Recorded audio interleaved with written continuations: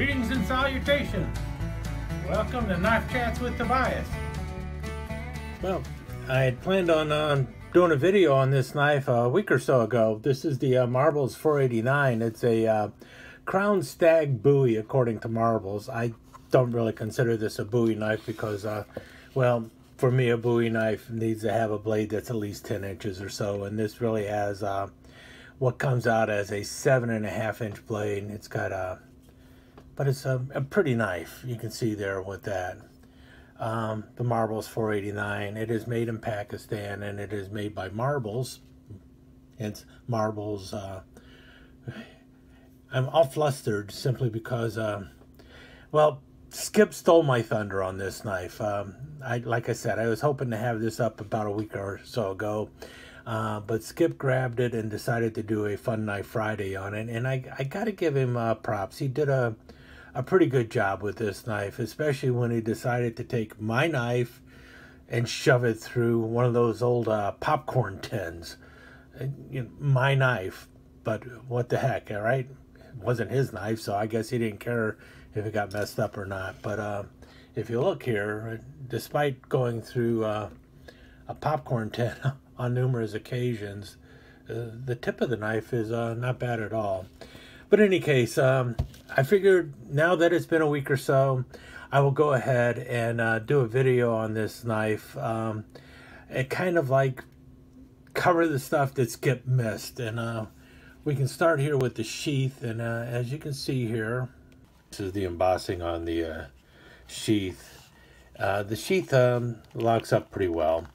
You got the marbles there, which is, I'm not sure if they intentionally had the marbles lined up this way because it's running the length of the sheath.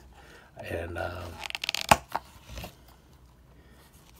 no, it does not turn easily. So that is just the way it is. I don't know if that's the way it's going to be with everyone else's or not, but it is almost straight up and down, the marbles there. Still not a problem.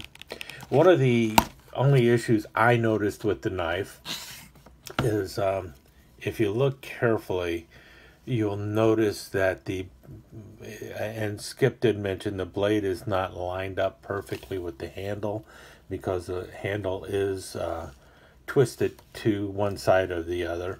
But also the point here on the guard does not line up perfectly with the blade here. It is slightly off to the marble side. So the point favors this side. So the blade seems to be laying a little crooked in the handle. Doesn't seem to affect the holding of the blade or anything else, but it definitely does seem that when you're holding the knife, it kind of tilts in towards the center of your body if you're left-handed.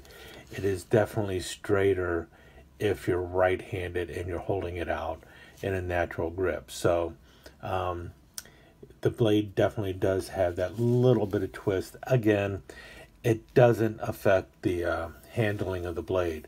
The blade stock is very thick. SMKW gave it at 1/10 of an inch, but I see it at 3/16 of an inch behind the spine here. Maybe they were talking about near the just behind the cutting edge there, which comes in closer to just under 1/8 of an inch. So maybe that's where they're talking about it being 1/10 of an inch down here near the right by the grind there. So it is a very thick blade overall, and if you want this to be a slicer, you're going to need to really take off a lot of the edge down there. It does have a concave grind going to it, and it does feel, it doesn't feel like it was cut out of a large blank of steel, because the you can feel some I don't know, it doesn't feel perfectly smooth when you're running your hand down it. It definitely does not. And I've noticed that with other knives out of Pakistan. So this could very well be a blade that is hand forged. I don't know. You do notice the you've got the brass guard there, and then you've got the imitation turquoise and the two pieces of imitation tortoiseshell here, followed by another piece of imitation turquoise, and you have the brass spacers between the first piece of turquoise and then the tortoiseshell. It would have been nice if they would have had a brass spacer right there between the imitation tortoiseshell there. They listed as a hidden tang. My bet is it is a rat tail tang going in there. I have no idea how far in the rat tail tang goes. I would love it if this actually had a more of a push tang going in here, even if the push tang only went about that far down, because of all the stones and everything here. However, you did see the skip shoving in through a metal can and stuff. I've hit it against a couple cardboard boxes, and the handle is still tight. Still, this is more of a showpiece than something that you're going to want to brutalize. I read a review where somebody has used this on their boat for quite a while, pounding on stuff and cutting rope and everything with it, and having good luck with it. So, and it's definitely an eye catcher for something like that. You notice here the back end of it. This is genuine stag. This portion here is stag.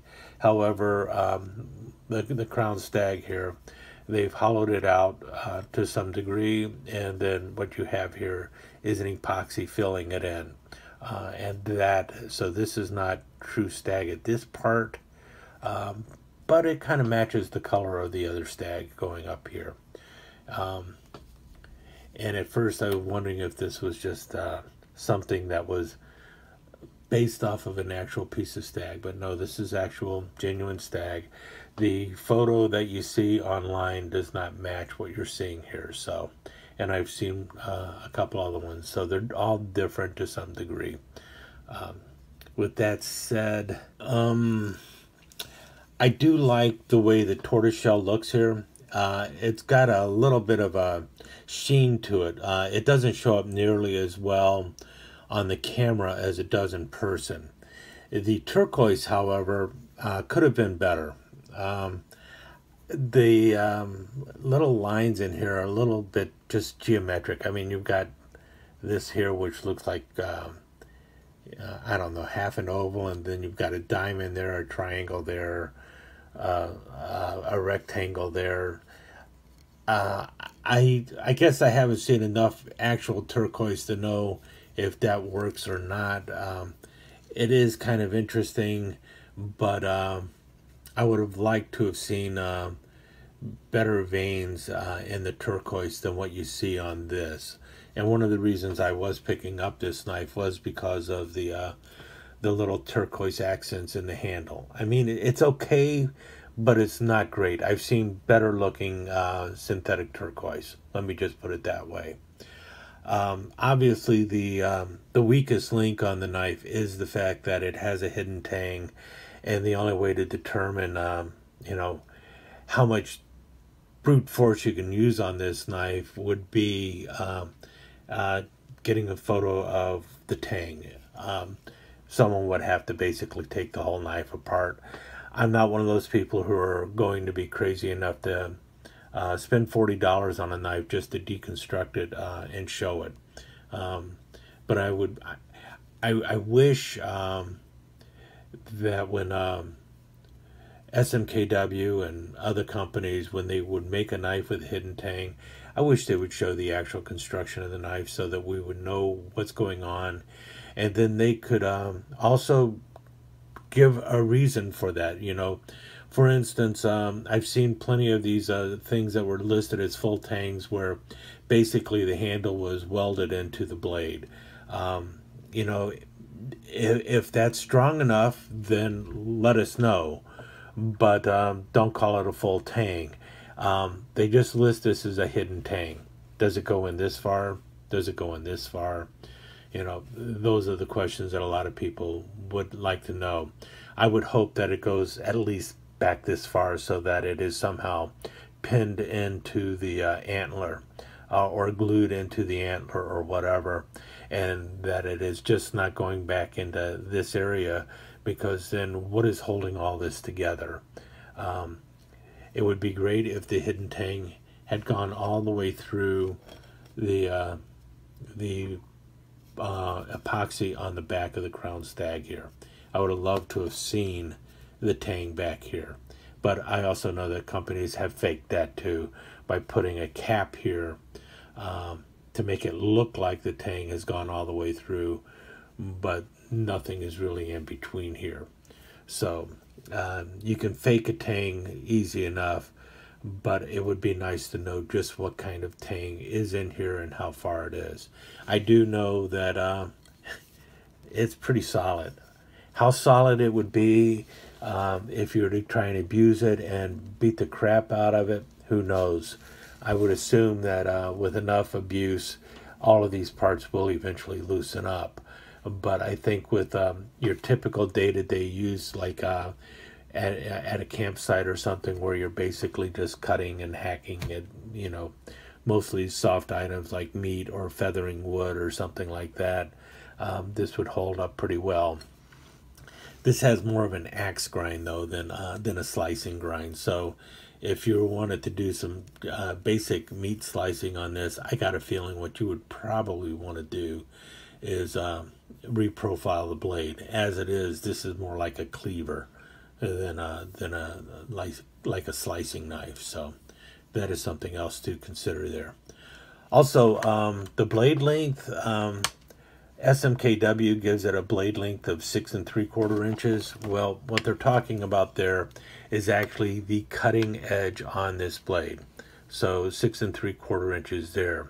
So this area up here where you got the choil, they're not including that in the blade length. If you include that, if you go all the way from the guard, which is what most law enforcement agencies would do, they'd go from the guard to the tip of the blade, you're looking at right at 7.5 inches overall. So it's a pretty chunky blade. Not to mention, if you were putting it in a sheath, you would also go from the guard to the tip of the blade, which is 7.5 inches, not 6 3/4 inches.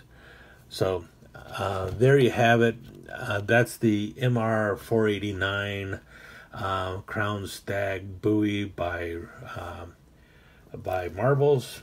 Hope you enjoyed the video, and well, stick around for some slides. Oh, and one more thing before we get to the slides. I started looking closely at where the tang enters through the brass guard there, and I was able to basically measure the width of the tang here.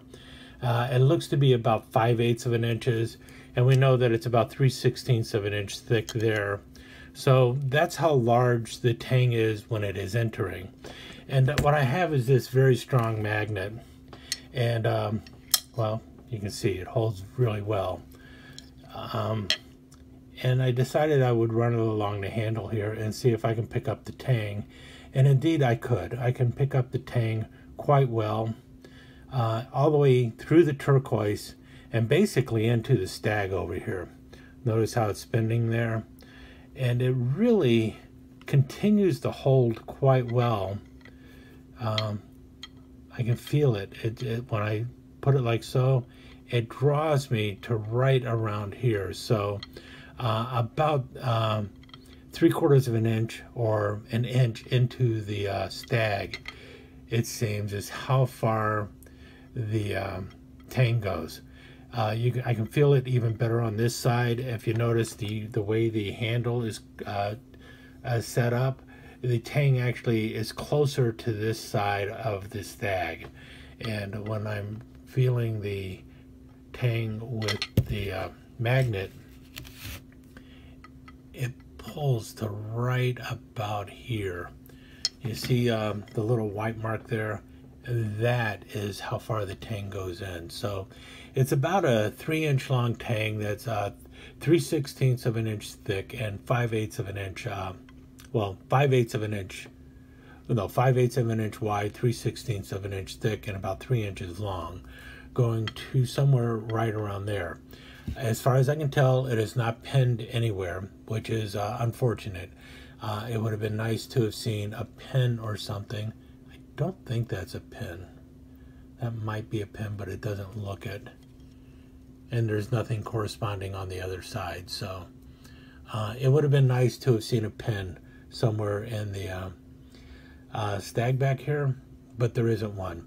Now, what could have also happened is it could be one of those tangs that go in about 3/4 of an inch and then has basically the rat tail welded to it and runs all the way back, in which case the rat tail would go this far back.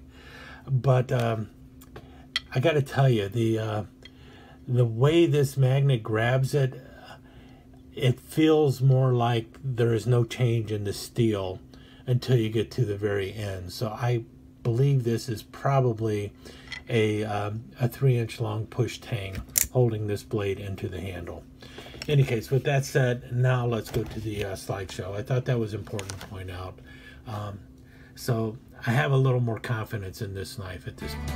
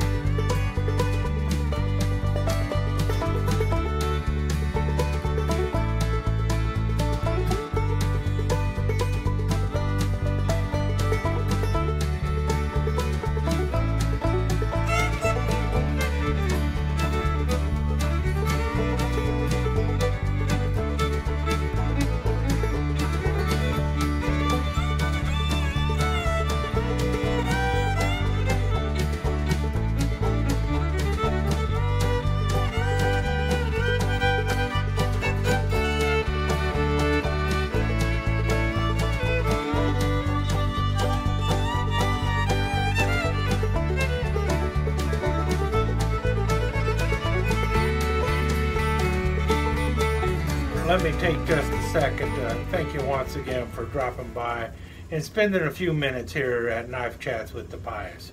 I really do appreciate it, and I do appreciate any comments that you leave. So please remember to give me that thumbs up, and also don't forget to subscribe and ring that notification bell so you'll know when the next episode is up and running. Thanks again for dropping by. Really do appreciate your time here.